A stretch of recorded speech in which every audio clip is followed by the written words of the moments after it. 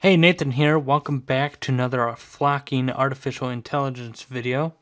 And in this video, we are going to discuss the algorithm behind alignment. So last video, we discussed the concepts behind alignment. We discussed how to calculate it, the whole idea of why we calculate it, and the mathematics behind it. So the whole idea behind alignment is that the desired result is that every entity in the flock should be pointing the same way. Now that will not always be the case. We might have separation that will take precedence over alignment, but alignment will always be active on the entities and it will always be trying to adjust itself to point the same way as every other entity. So the last few algorithm videos, I had the entity have the default of a velocity of 0. I have changed this to have the velocity default to be the standard rotation that you provide multiplied by the speed that the object can travel. I've changed that so we can see how the velocity looks for 5 seconds before alignment kicks in and does its thing.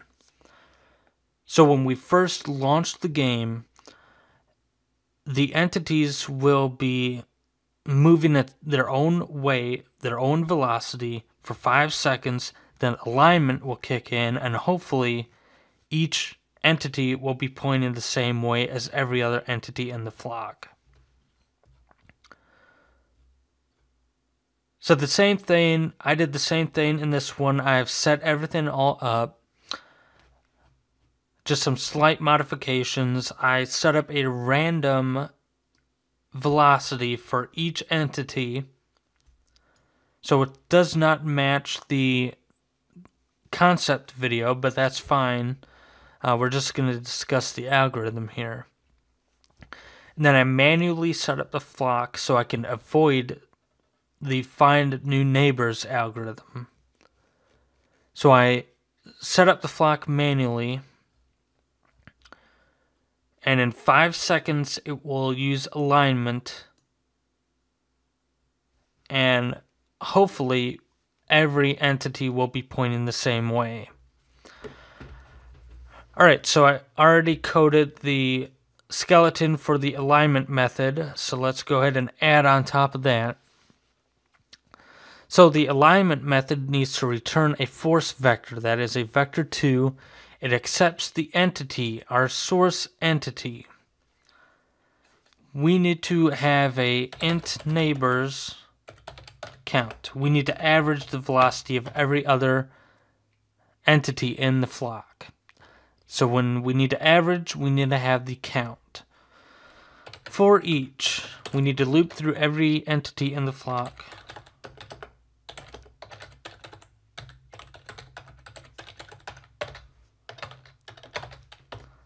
So for every entity in the flock, we need to check to make sure the entity we are investigating is not ourself. If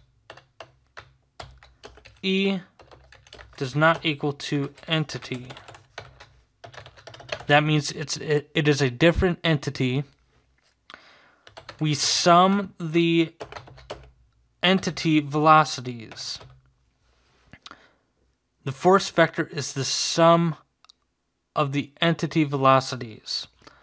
Plus equals here, not just plus. So force vector is equal to force vector plus the velocity of the current entity. Now we need to increase the neighbor count. If neighbors is greater than 0, remember we cannot normalize a 0 vector.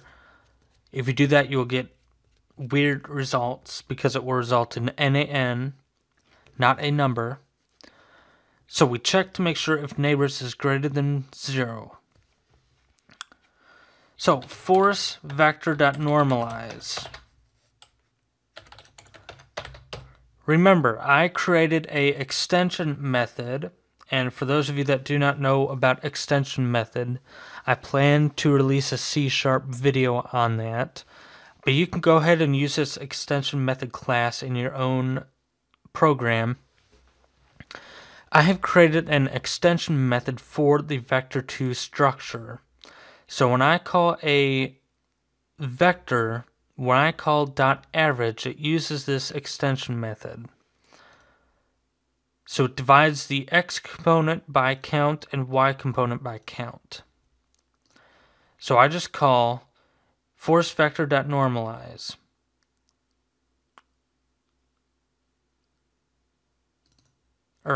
Force vector.average. Now I call force vector.normalize.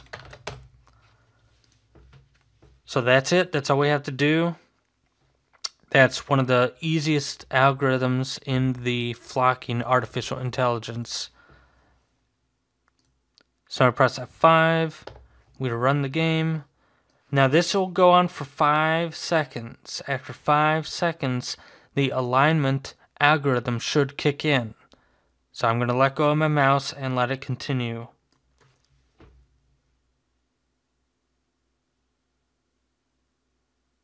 As you see, they're changing their positioning, their rotation. They're now pointing the same way. Let me run the game again. 5 seconds. After that, the alignment will kick in. No other changes to the rotation. The only change is the alignment algorithm. So now every entity is perfectly aligned.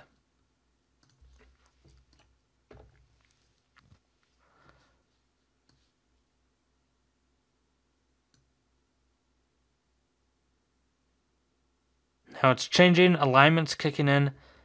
Now they're all pointing the same way.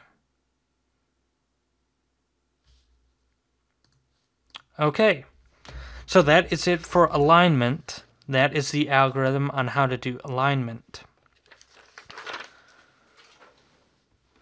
So flocking artificial intelligence is the combination of those 3 steering behaviors: alignment, cohesion, and separation.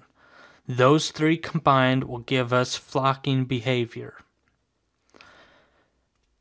Now, I will upload these videos. There is one more video of this series I have left to do.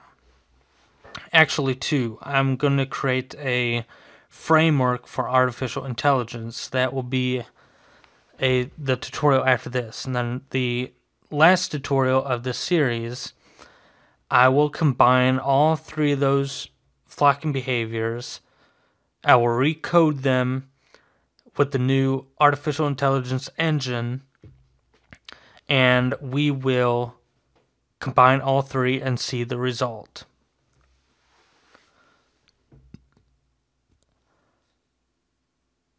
So for now, you have the introduction to flocking artificial intelligence, the cohesion concepts, the cohesion algorithm, the separation concepts, the separation algorithm, the alignment concepts, and now the alignment algorithm. 2 tutorials after that, we will combine all 3 algorithms and see the result. You are free to do that on your own. Just combine all 3 algorithms we have discussed already. You can combine them just by simply doing this. E dot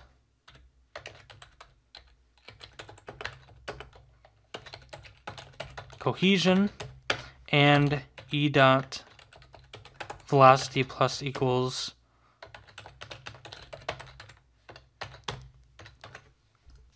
so the combination of those 3 algorithms will give us flocking artificial intelligence. Alright, thanks for watching. The series is not done yet, but I'm going to go ahead and upload these. It is the 20th, which I mentioned was going to be the date that I will upload these. So I'm going to render this video and upload all the videos all at once so you can watch them all at once. Learn the algorithms, learn the concepts, and then stay tuned for the final result to see how it will look.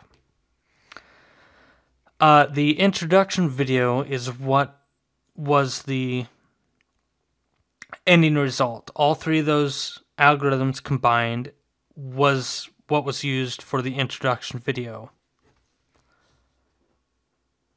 Okay, so thanks for watching, and I'll see you next time.